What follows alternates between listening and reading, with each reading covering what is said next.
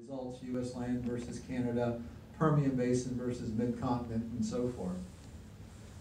Now, one of the first things that we like to track is activity and trends. And so most of the operators were telling us that as they kind of look ahead into 2020 in North America land, about 52% of the operators were planning to keep their expenditures for artificial lift pretty flat with what they had done the year before.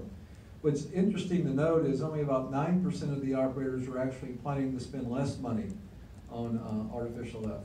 Now this is interesting in the sense that when you drill a well and you complete a well, there's been a tremendous amount of drilling and completion efficiencies that have been realized in the market. For example, I'll slide over here real quick just to show you this graph here, if I have one here. Yep, I do, perfect. Let me make it larger. So you can see in 2019 versus 18, the oil and gas operators were able to complete hydraulically fracture their wells in 23.9% fewer days and drill their wells in 5.3% fewer days. So what does that mean? I was talking to an operator yesterday, and he was telling me that we're going to drill more wells this year and complete more wells this year, but we're going to end up spending less money than last year, right? Because they're doing them quicker, there's been a lot of pricing concessions, and so everyone's able to accomplish more with less. When it comes to artificial lift, it's a little bit different story, because when you take a look at what's happening in the United States land market on this slide, if you look at the installed base of the wells of the operators that we've interviewed, you know, back in the dark days when I started this industry in the 80s and 90s and early 2000s, this chart right here to the left would have said 80% rod lift. Would have been what's going on out there. But on an installed base basis of the operators that we were interviewing, only about 50% of their wells were on rod lift, and the other 50% were on other forms of lift. And it becomes even more drastic when you start to take a look at the first stage of the initial installation of artificial lift. So in United States land, when you drill an unconventional well and it flows freely for a period of time, when you go to put it on its first form of artificial lift, you can see right here, rod lift is almost non-existent. You can imagine the phone calls we were getting at Kimberlite Research in 2015 and 16 and all the market studies we had to do from the likes of Lufkin and the rod lift providers that were going, all right, the market downturn hit, we have no orders for rod lift. And then as the rig count started to climb back up from 400 to 500 to 600 to 700, they still weren't getting any rod lift orders. And they kept calling us and said, what in the heavens is going on? Well, the operators start out principally with gas lift or ESP as their first form of artificial lift. And it started out in 2015 that they would put it on gas lift as a trial basis just to see if they could get 12 months on the thing. Then they started to go to 24 months. Today, they're trying to keep it on gas lift 3, 4, 5 years, and some operators will tell us, if I could keep it on gas lift for the life of the well, I would, but I know I can't. Eventually, they're going to die on a rod. You're probably not familiar with the term Net Promoter Score, but what this graph is depicting is the satisfaction levels, if you will, that the E&P operators have of their suppliers of these various lift type systems. And this probably has a laser on it, doesn't it? Or does it not? Yep. There's a laser. So you can see electric submersible pumps have the lowest customer loyalty ratings by the E&P operators. Put another way, the E&P operators are the least happy with their ESP providers. And they're the least happy with the ESP providers, not so much about the providers, it's about the ESP itself, right? The ESPs will fail within days, weeks, or months. And if you're able to get a good 6 or 9 month run on an ESP, you just, you know, you count your lucky stars. Because in today's wells, with all the slugging, the gas slugging that's coming back at you, if you drill it toe up, toe down, you've got all the sand and the debris. You're hydraulically fracturing these wells with 20, 30 million pounds of sand. You've got 20, 30 million gallons of water going in there, and it's not aquafina that's going in that hole. So you're creating all types of downhole nasty stuff going on right now. And you can see that the customer loyalty ratings, though, for gas lift systems you see how it gyrated here from 16 to 17 to 18 to 19? There was a lot of people trying gas lift for the very first time. And so they were struggling with how to get it to work properly, quite frankly. Had you asked the U.S. land operator back in 2010, 11, 12, 13, or 14, why don't you use gas lift on the United States land well, they would have looked at you funny and said, son, what are you talking about? Today, if you ask someone, why don't they use a gas lift, they're crazy not to. All the operators want to use gas lift a lot, and plunger lift as well. They use the ESPs principally to maximize initial production rates. When we run the statistical correlations based on the gift of feedback from your peers and operators in the industry, the top 3 factors that have the highest statistical correlation to who they recommend as a supplier to use is which supplier is giving me the best overall performance, reliable equipment, and being most responsive to my needs. Because when I was at Chevron, you know, if we drilled 1 well or 2 wells or 3 wells or 4 wells a year, that was a pretty big deal back then. Today, you know, you're drilling wells, you know, 1 every couple of weeks. You're drilling dozens, if not hundreds of wells. And the cadence and the speed at which you're moving is such that you really need to be able to audibilize quickly and have really nimble suppliers that can adapt to what you need to do. If you go in the rod lift systems, this graph is really interesting because for rod lift systems, the thing that captures my eye is 33% of the rod lift users that we interviewed said that their rod lift system is going to fail within a year. Put another way, if you're Oxy and you've got thousands of wells in the Permian Basin, right, that's on rod lift, and a third of them are going to fail every year, you can just do the math of how many rod lift systems are going down each week, right? And it really puts you on a maintenance treadmill. If you ask the operators why did their rod lift system break, and this is an open-ended question so they can respond whatever they would like, we have to read through all these verbatim comments, but when you read through the verbatim comments, you'll find that they're citing very, several different reasons. That's why this doesn't add to 100%, but you know, some of these are interrelated. They commonly talk about the rod failing or parting or holes in tubing or pump failure. And then when you ask them, well, what do you attribute to be the root cause for that? Then you get a whole litany of reasons from the operators. But if you look at this categorically, if you add up like corrosion and scale and paraffin and all this stuff, you'll find that the ineffectiveness of the production chemical programs tend to account for 40 to 50% of all rod lift failures, right? And then you've got deviated well bores, like there was an operator in the Eagleford that told me that we drilled such crooked wells that whenever we do get them off gas lift, I don't think they'll ever be able to operate on a rod lift system. We prematurely deviated the wells. And Will Tank up here with Oxy, I've spent a lot of time with one of his colleagues, Jonathan, and there was a day and a time, even at Oxy, where the well planners thought, like George Bush Intercontinental Airport, that as soon as you take off, you want to avoid wellbore collisions, so you start deviating a well. And so you're sitting on a pad with 5 or 10 wells, and you're prematurely deviating, not realizing that you're making that well unable to ever be produced with a rod lift system in year 5 through 20, or whatever you're going to be there. And so a lot of the operators like Oxy are really spend a lot of time and attention to making sure that they drill straight gauge holes and as long, straight horizontals as best as possible with little tortuosity as possible. When you look at the performance ratings of the surface unit providers on a scale of 1 to 10, you can see that there is a range of performance where some surface unit providers perform more poorly than other surface unit providers. And when you start to analyze this statistically, you start to put it onto like a value grid where you've got performance on the x-axis and you've got pricing competitiveness on the y-axis down here. So this x-axis is industry performance. The midpoint is industry average performance, better than industry average performance to the right, worse than industry average performance to the left on the x-axis. The midpoint of this y-axis is considered, through the eyes of the operators, to be pretty industry normal pricing competitiveness, attractive pricing at the bottom, less attractive pricing at the top. As an oil company, at least when I was at Chevron, I always wanted to try to get an operator that was at least performing on the x-axis at industry average performance levels or even better, right? Some cases you have to pay more to get more. In some cases you find a really good value, right?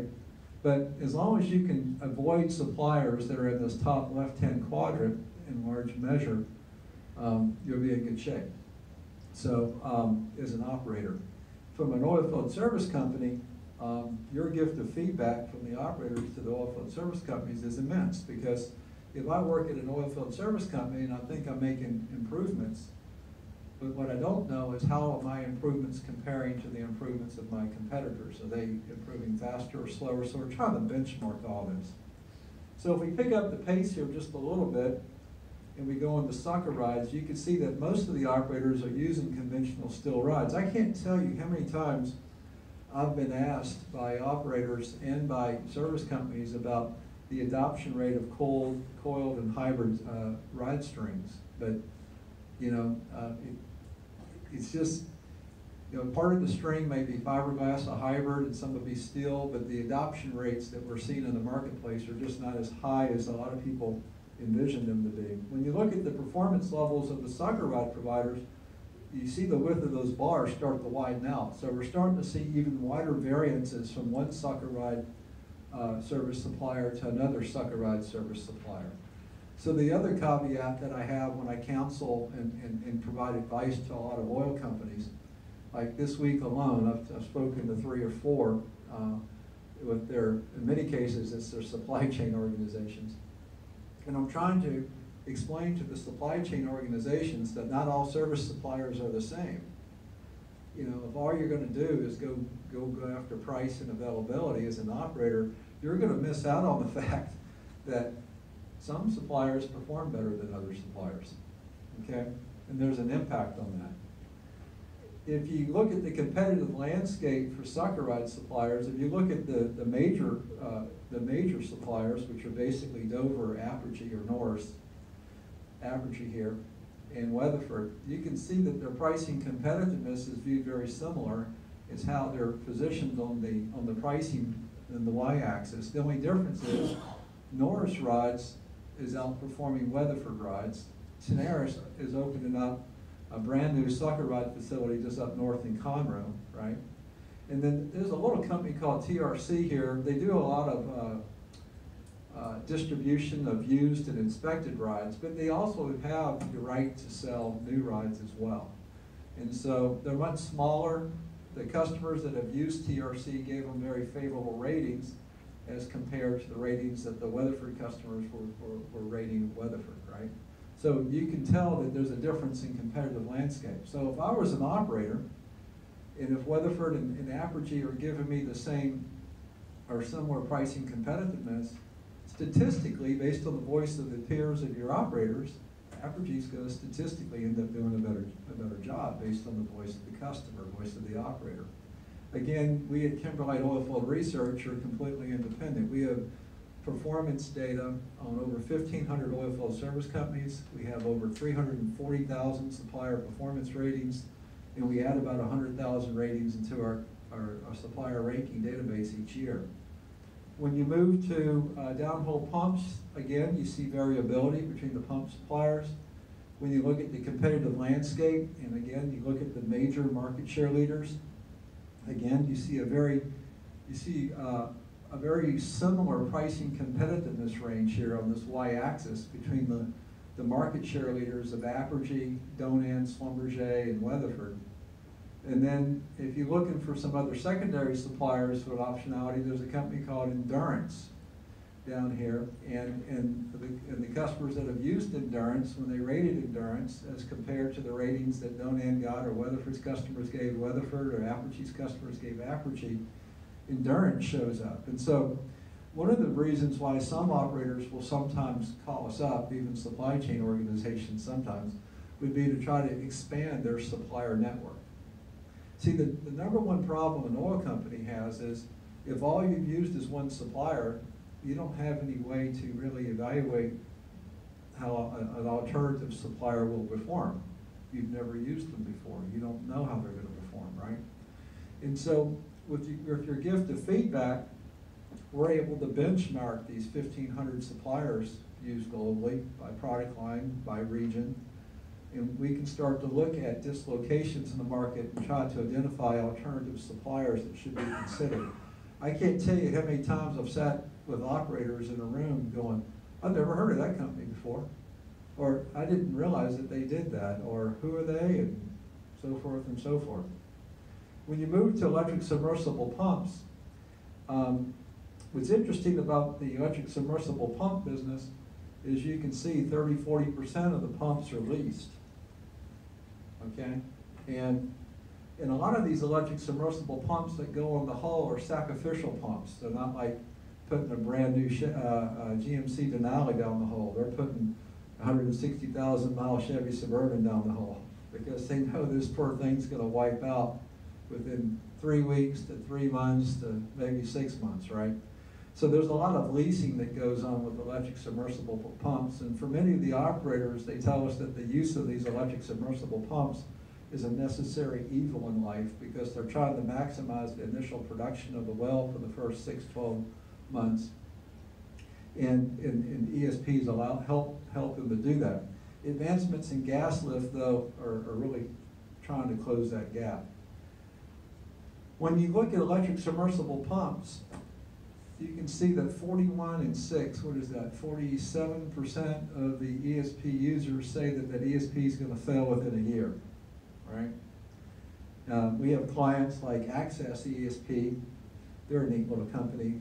They have what I call the ESP docking station for offshore remote areas, to where when you have to change out the ESP in these remote areas, you don't have to bring a drilling rig in. You can just do it off a workover rig, right? And so, you know, their little Access ESP docking station costs $1 million. But the problem is, if you have an ESP in a remote area, the ESP may only cost you a couple $100,000, but it may cost you $5 million to install it. So, as it relates to the United States, most of the ESPs are changed out rather frequently, just due to all the problems that they have here. As you can see, they have lots of electrical issues and motor failures and pump failures, but most of the failures are attributed to sand, solid debris, corrosion, scale, and all types of crud down there. If you look at the ESP providers' performance ratings, the biggest variance that you see is with equipment performance, responsiveness, and pricing competitiveness. When you look at the competitive landscape for ESPs, again, you can see that the market share leader, Baker Hughes, is positioned in a, they're viewed as providing about industry average performance and close to industry average pricing. What's interesting about Baker Hughes for ESPs is they used to be in this top right-hand quadrant where they perform better than industry average, and you had to pay a premium for that, right? So, I mean, everybody knows you're going to end up paying more for a, whatever, Denali versus a stripped-down, Chevy. But Baker Hughes's performance is well within the fair value fairway, but they're just not in their historical level. Barrett's is a small little company from overseas, and they've been kind of growing a little bit. Apergy accelerated, I think, ESP, and they're growing. Summit ESP was acquired by Halliburton, and they perform well. Within the United States land market, Summit ESP, Halliburton, if you will, they tend to receive very high ratings. In the gas lift market, you can see that the mean time between failure for gas lift systems is getting closer to 31.7 months, almost 3 years, right? So think about it. I have an ESP, it can fail within days, weeks, or months. I have a gas lift system, it's lasting on average close to 3 years. Types of failures are mostly valve issues, lots of corrosion, scale, and wax being attributed to the cause of the failures, coupled with sand and debris, wear and tear. This is a new trend that we see. When we first started studying gas lift systems in 2015, when we were getting calls from our oilfield service company clients going, We're not getting any orders for rod lift systems, but we're starting to see some orders for gas lift. What's up? Because no one uses gas lift in U.S. land, right? And I remember interviewing the operators when they were first using gas lift systems, and they're like, well, you know, I don't know, maybe they handle 100 barrels a day, 500 barrels a day. Today, operators are getting more comfortable with gas lift systems and high flow rate gas lift systems being able to handle 1,000 or 2,000 barrels a day, right? And you think about it, offshore, that's done all the time. I don't know why they thought it was different on land, other than the fact that they didn't think the bottom hole pressures would be able to support it. The other thing we see here, as you can see, is the use of downhole pressure and temperature gauges is going up. And it used to be in the United States land market, U.S. land wells didn't really have any downhole monitoring of the reservoir. They did have monitoring for ESPs and stuff. But we're seeing that for gas lift systems, you know, close to 50% of the installations are 50% plans to use. We got U.S. land. We got 50% of the operators planning to use it on about 50% of their installs. So that's about 1 in 4 of all gas lift systems in the United States, based on the feedback from the operators, are putting in pressure and temperature gauges to try to optimize that gas lift system. When you look at the, if you take a look at the competitive landscape for gas lift suppliers, the two suppliers that tend to stand out here are Flowco and Superior Energy Services. And Superior Energy Services, I think, was recently purchased by Endurance, who showed up on one of those other graphs. You move into plunger lift, which is a more niche area for many people to be using plunger lift. Average mean time between failure performance for plunger lift is about 18 months. Plunger wear and tear, the #1 problem cited, and springs being wore out. Basically, wear and fatigue, just normal wear and tear and fatigue are the #1 root causes for the failures of these plunger lift systems.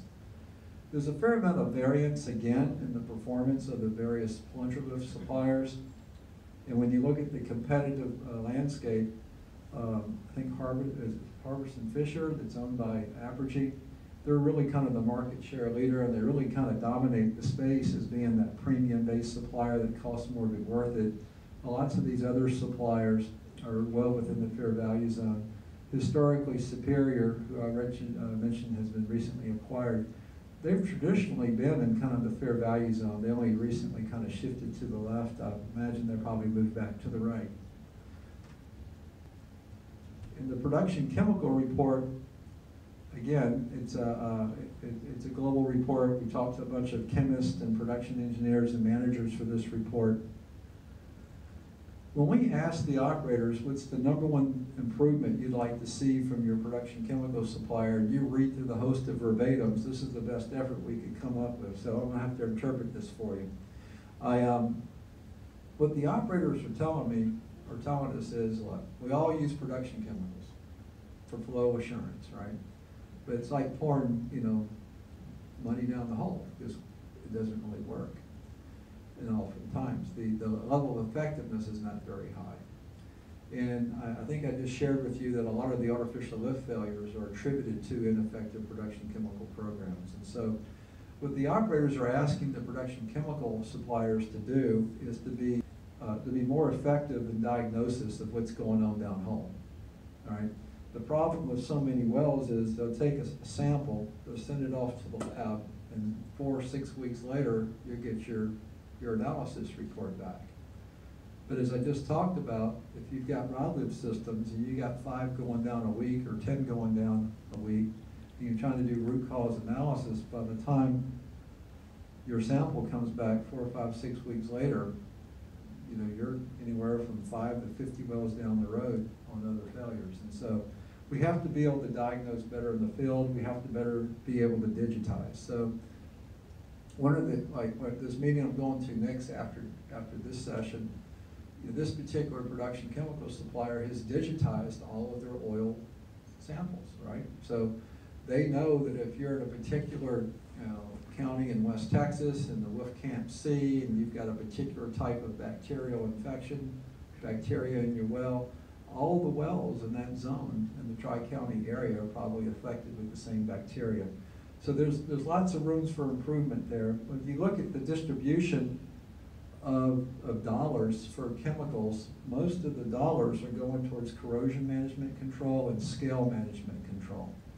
And then when you take a look at the effectiveness levels of these chemical treatments on a scale of 9 to 10, with 9 and 10 saying, yes, these treatments work really, really well, versus ratings of 6 or lower indicating that these treatments don't work at all, versus a rating of 7 or 8 indicating that, yeah, I think they kind of work, I'm not really sure. You've got more people saying that these treatments don't work if you took the 6 and lower. If you certainly took the 7s, 6s, 5s, 4s, 3s, 2s, and 1s, there'll be more people saying that their production chemical program doesn't work than does work. But yet, it's I forgot the size of the market. It's like an $8 billion global market size, right? So there's $8 billion being spent on production chemicals where most of the users are saying it doesn't work. Go figure, right? But there's certainly an opportunity to do better diagnosis.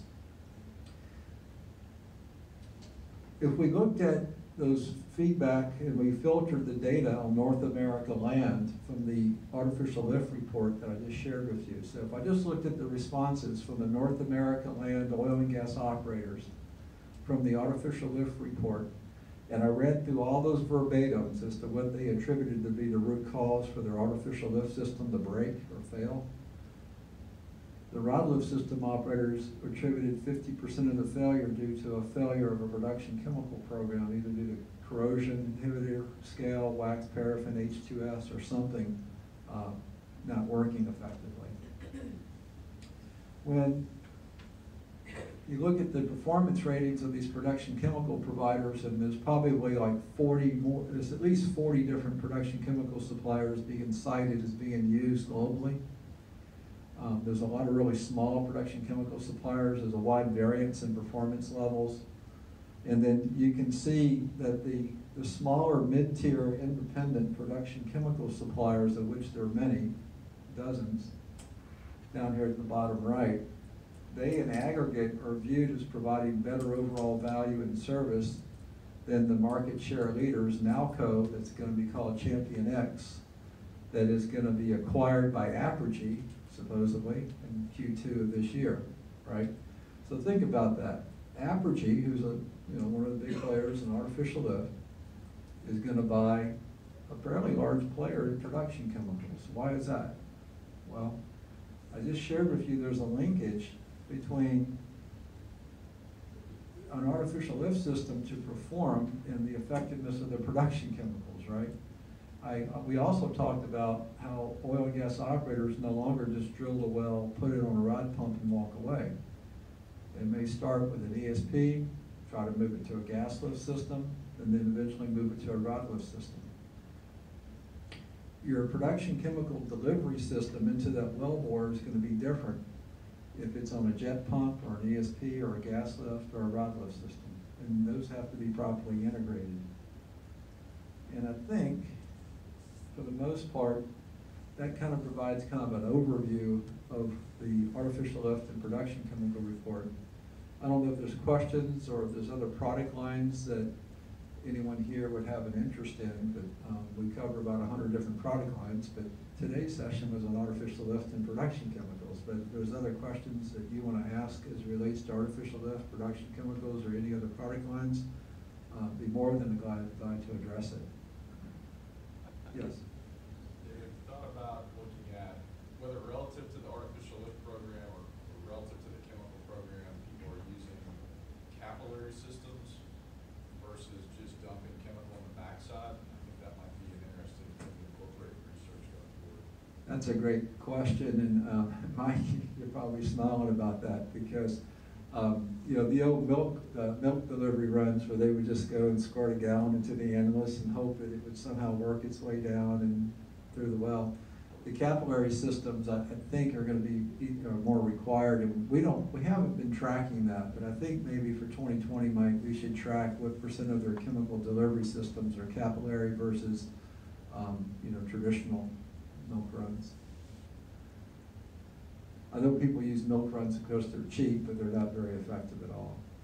At least not in today's wells, because you're going down whatever 5, 7, 8,000 feet, then you're turning and going out another 5 or 10,000 feet. You have two problems with production chemicals today. One is what you mentioned, the chemical's not even getting down to where you need it to be. But let's just assume that you do get it down to where you need it to be. In the hydraulic fracture report, you begin to realize that they're hydraulically fracturing these wells with 20, 30 million pounds of sand, and the sand's a great absorbent, right? So if the pipe doesn't absorb it and the sand doesn't absorb it, then whatever you have left will go treat the well. And so they're having to reformulate these chemicals to where they can operate in these high profit intensity environments, right? I guess I was surprised that I know that Jonathan, that is a passion of his is to try to control the dogleg severity, but I don't feel like we really know for sure, at least from a design standpoint, we don't know for sure exactly what doglegs are. The dogleg, height, the degrees per 100 foot. We don't, and it should vary from top to bottom.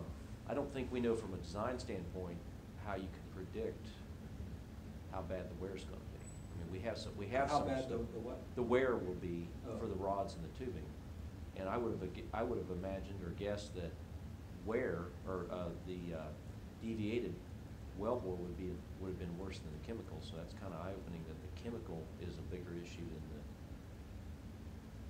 Right. deviation. So the comment from Will, and Will's with Oxy, and again, Oxy spends a lot of attention to try to drill straight wells and make short radius turns and try to drill a straight lateral if the rotary steerable will allow them to do that rather than a corkscrew, right? But the deviation of the well bores was cited as a chief cause of the rod lift system to be failing at a lower percent than chemicals, because a lot of operators have wised up to the fact that you don't have to prematurely deviate the wellbore for wellbore collision control, right? So you may have a pad with 5 or 10 or 20 wells on it, and you're just getting over, you're going to drill these laterals about 1,000 feet apart. But as you're going down vertically, you're going to have to trust your survey data and your directional control that you're going to be able to go relatively straight to where you're not going to collide with the nearby wellbore. And that confidence level has been increasing with a lot of the operators of recent. A lot of these prematurely deviated wells, quite honestly, were drilled in 15 and 16. I think the operators began to wise up in 17, 18, and 19, and that's a no-no. I think what a lot of the operators are struggling with today is the tortuosity of the horizontal. And in our hydraulic fracture report that we published this summer, the percent of wells drilled and completed in the United States land market that failed to meet performance expectations jumped up from like 12% to 20%. And in the mid-continent region of the United States, scoop stack region, it jumped up to like, I forgot, like 1 in 3 or 33% or 40% of the wells were not meeting performance expectations. So some of it is they are trying to figure out the reservoir characterization in the fabric of the rock. But a lot of it too is we're drilling very tortuous well paths. We're using more brown sand, and brown sand, being a geologist, brown sand's brown for a reason. It has a lot of micaceous fines in it. So even though the sand is being used to prop open the rock, it has enough micaceous fines that it's also plugging the rock. So we're plugging and propping at the same time. And the operators that I talk to are like, David, this just makes so much intellectual sense. I mean, it's common sense almost, but we can't model this. In fact, all the success that we've had from the downturn of 2015, when we went from 2,000 drilling rigs down to 400 drilling rigs, and now we're producing 2 million plus barrels a day versus the downturn with less than half as many drilling rigs, was all done without modeling. In fact, only about 1 in 3 of the frac jobs are even modeled.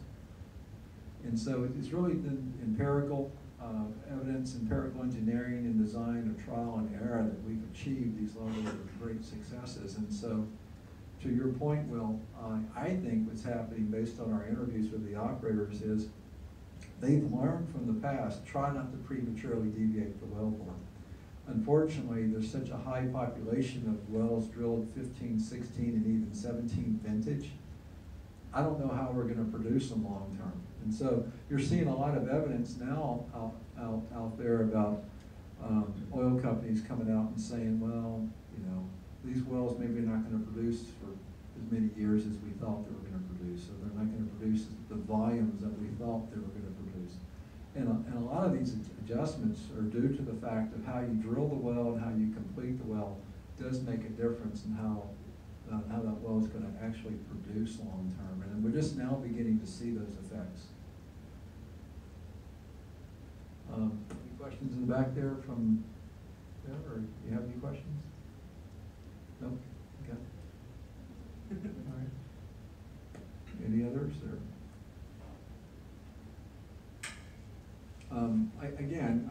This is just a real informal roundtable discussion, and you know, we're starting to do these on a monthly basis. We change up the topics. You know, sometimes we'll have 5 or 6 or 7 or 8. I think last month we had 3 or 4 people from XTO, which was easy for them to drop down. It's just down the street. Yes. Question on the surveys. Do you get any feedback about who the operators view as introducing new technology in the market? A lot of this looks sort of like comparing apples against apples, but do you get any feedback around who's viewed as bringing out innovation from the service standpoint?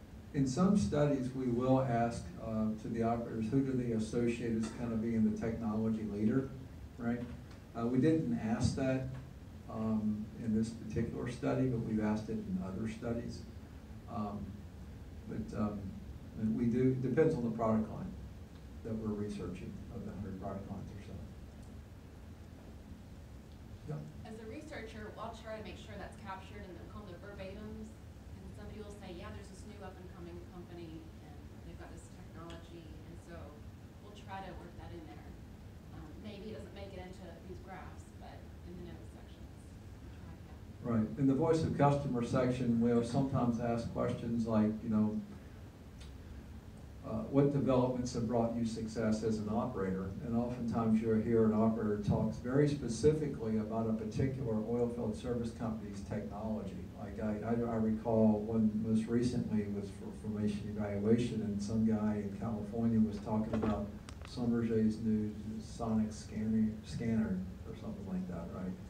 I was really helping them out. So we captured it either directly or indirectly, but in this particular artificial lift report, we really didn't. It would be in the verbatims in the back of the report if we had any feedback along those lines.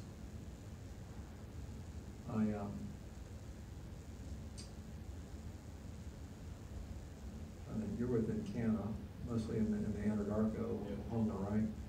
And you said, you how many rigs you had running? 6? 5. 5 rigs. How many wells you guys going to drill this year, do you think?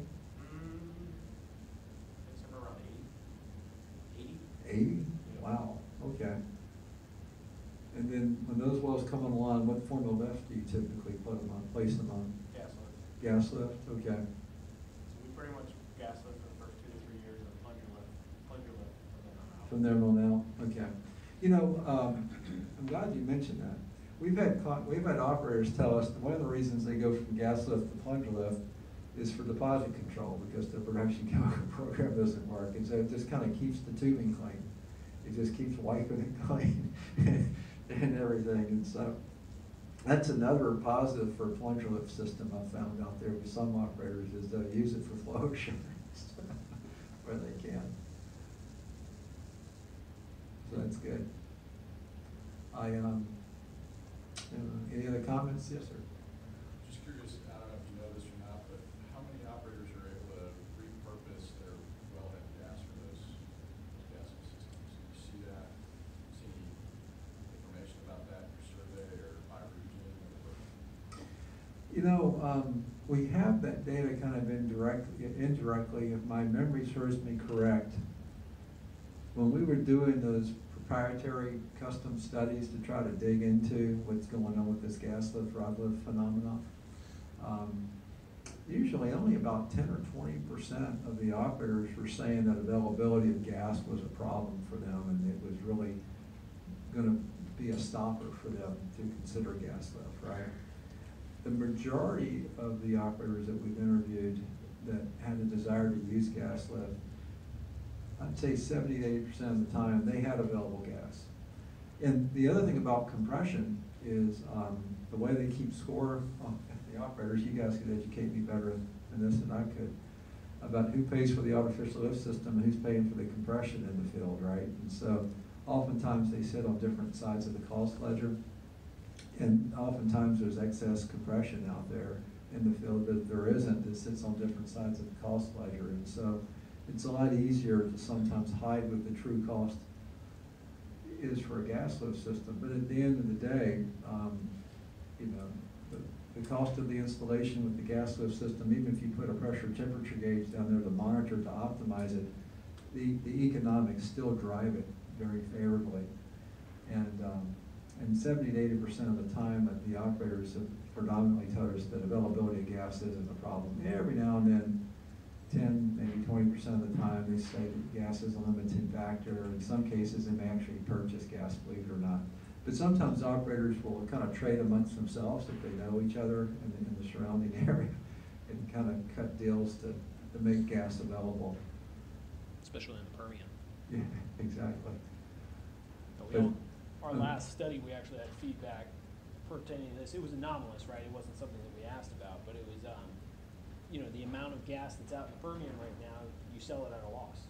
So you have to sell it to your neighbor, or you have to flare it or pump it back down the hole. So. Yeah, and we are flaring at record levels. Even for an old guy like me for 30 plus years, I kind of found that a little bit alarming. So hopefully we get one more 4-year stint in the White House before we have to shut all that down.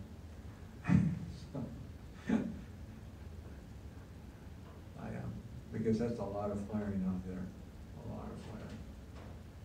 See it from space. Infrastructure will probably determine that in the future, right? There's no piping coming out of the Permian. Not much, at least. Yeah, we've done a lot of studies too on are you going to go to the electric motors versus gas and things like that, and, or diesel. And the problem with the electrical grids are just not very strong out there in the field. And so as you move to electric compression, it's a little bit more difficult than to use gas-fed compression where you've got generally available gas. So gas really hasn't been a limiting factor for the adoption of gas lift. But the one thing that's interesting about the United States land market is if something works, it gets adopted quick, and the word of mouth goes, right? So and that's what's happened with gas lift in large measure.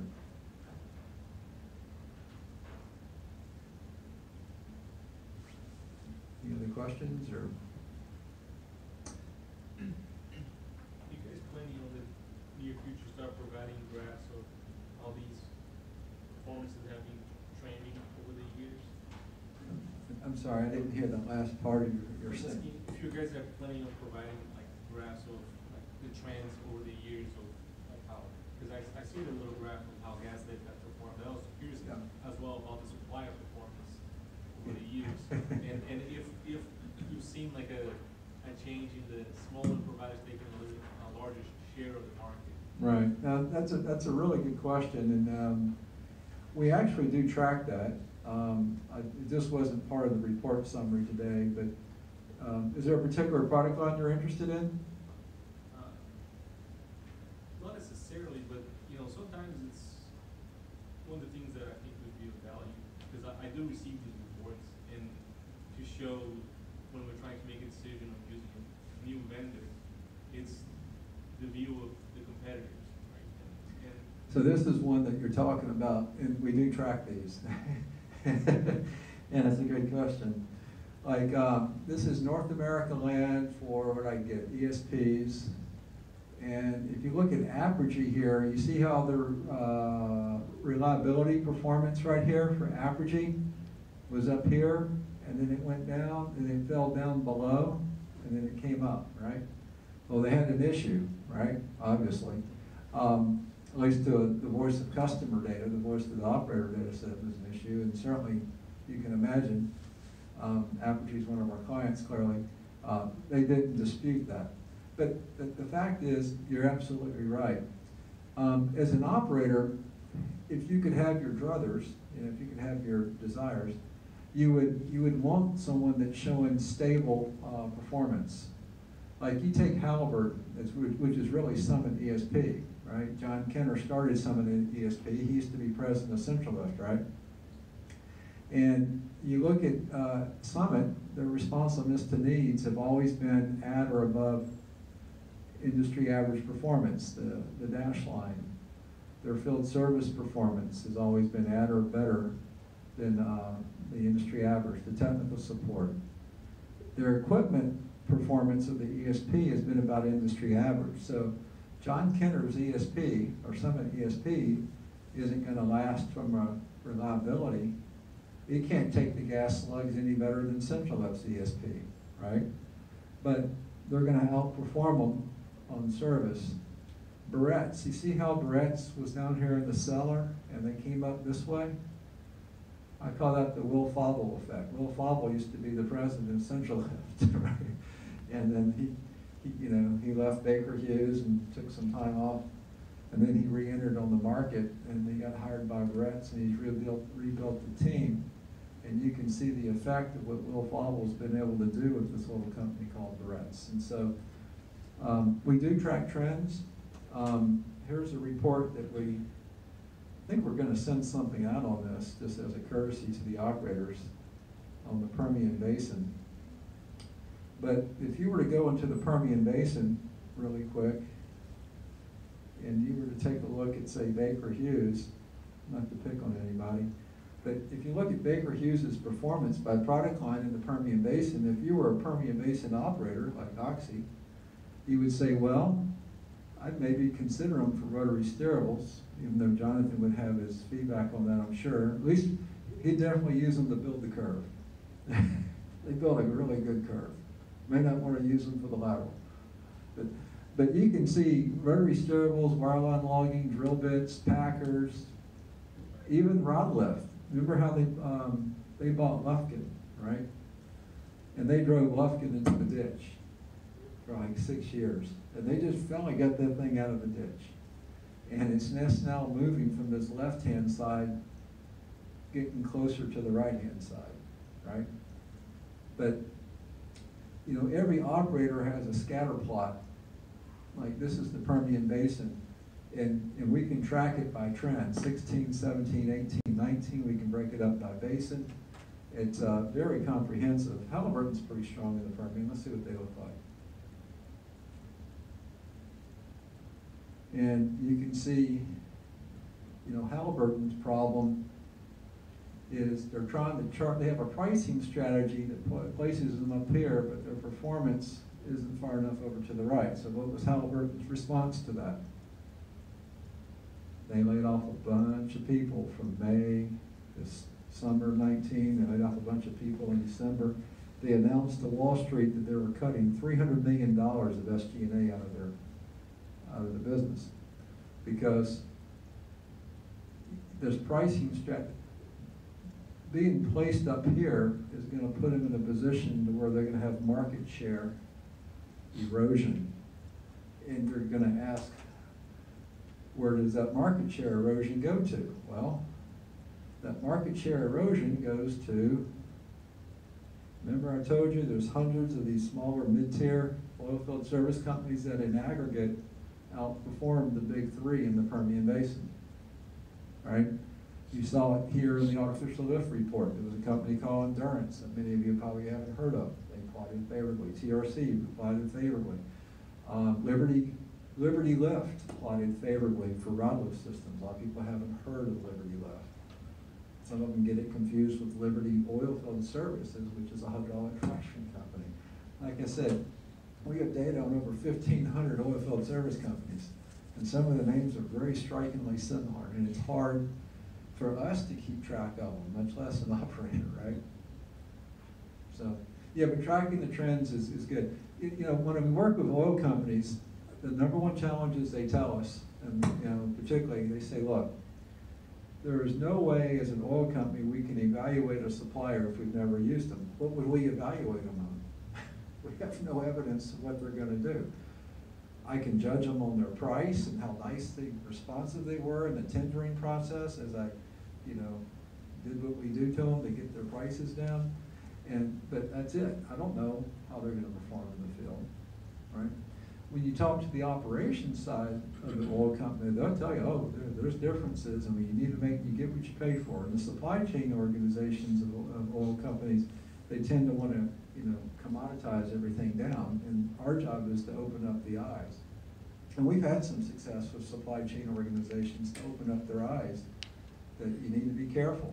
You know, if all you're going to go for is lowest price and first available, well, that may not give you the very best outcome that you're seeking. And we have lots of documented examples of that in our research that I won't bore you with. But I think the most famous one that I like to talk about, though, is from my old alma mater at Chevron, where in the deep water Gulf of Mexico, we used Schlumberger for 12 straight years in the deep water. And then someone in supply chain said, we got to go out for bid. Halliburton came in, dropped the price 24% lower. It was going to save $125 million over 4 or 5 years.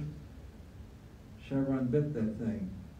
And that $25 million in annual savings was chewed up in 4 months of non-productive time on one well in the deep water Gulf of Mexico, to the point that Chevron choked and said, we can't take this anymore, and they removed Halliburton off the deep water rigs. And they would have brought Schlumberger back onto the rig, but it was such a nasty divorce that the bridge was burned and there was no way to cross back, so Baker Hughes got in there. And so when I sat down with the president of Chevron after all that happened, who used to be my division geologist, I said, what were you thinking? And I showed him all the data, and he was like, oh no, it was terrible. Lawyers got involved, everything. I mean, you know, the bridge was torched as they left town. It's going to take years to rebuild that relationship. But that was a classic example of an oil company making emotional decisions and not making data-driven decisions. Had they made data-driven decisions, Chevron never would have done that. And you know, this was the president of this Chevron thing, and he said, well, you got to go help in the supply chain. So I met with the supply chain organization. I went back to him and said, well, I can only help you so much, because they were not wanting to be helped. They felt stung, they were embarrassed, they were defensive. It was just bad. I said, this is going to take a few years to simmer. Just let it simmer. Right? And so those are the realities of life, right? We see it all the time. But clearly, and this is a real struggle for the oil companies, is there's a lot of independent suppliers out there that you probably haven't heard of that could probably do you a good job. And so, anyway, we're approaching the top of the hour. I need to be respectful of everyone's schedule.